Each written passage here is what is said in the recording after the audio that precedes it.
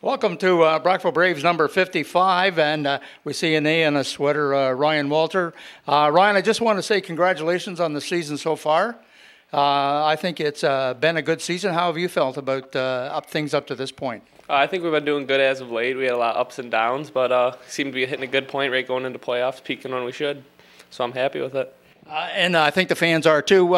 Maybe we just have an opportunity here to refresh our fans' minds about you. Where's home for you, Ryan? Richmond, Michigan, right over the border, about 10 minutes.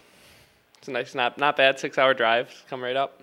Oh, that's good to hear. Now, what about, did you play minor hockey in Richmond, or where did you play minor hockey? I played most of my hockey growing up in Port Huron, and then I moved to Oakland Junior Grizzlies for the end of my career before I came up.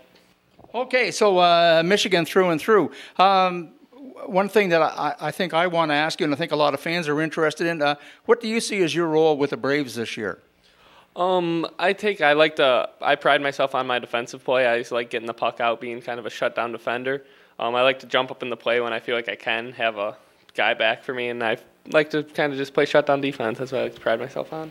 Okay, now most of the fans who are at the games regularly know this, but those folks at home and in the viewing audience might not know. Who regularly is your partner on defense? Matt Lorenzo.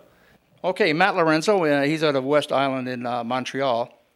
One observation that I've had, and I'm sure all the fans agree, that you like to play a very physical game, and that's what the team needs. But, you know, for a very physical guy, pretty soft hands. In the last month or so, we've been seeing you carrying that puck in there. Do you like that role as well? Yeah, I like doing that a little bit. I try to focus on defense, but when I get a chance, I'll hop up in there and just see what happens.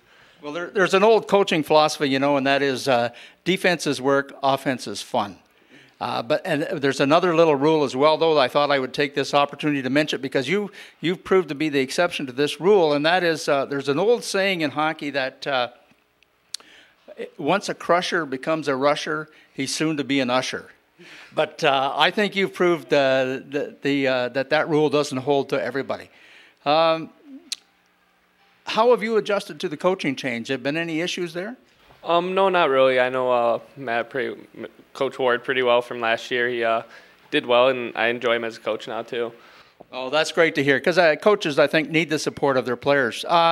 Teams now heading into the last 10 games of the season. How do you see that going? It seems like we're peaking right when we should, so hopefully we keep that up. We just kind of keep playing like we've been, kind of forget about Sunday and then move forward. Speaking of moving forward, what about the focus for tonight? Any hints? Has anything been said about the focus for tonight? We're really just trying to focus, getting the puck out, play good D zone, and then offense should come. Well, I hope all of that happens, and thank you very much, Ryan, for being with us, and good luck tonight and the rest of the season. Thank you.